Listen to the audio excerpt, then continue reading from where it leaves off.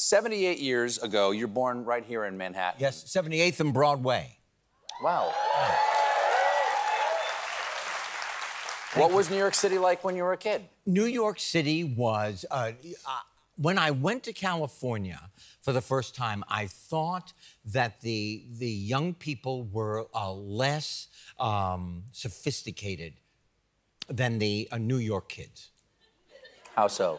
I thought that you learned your independence, you took the train, you weren't chauffeured everywhere.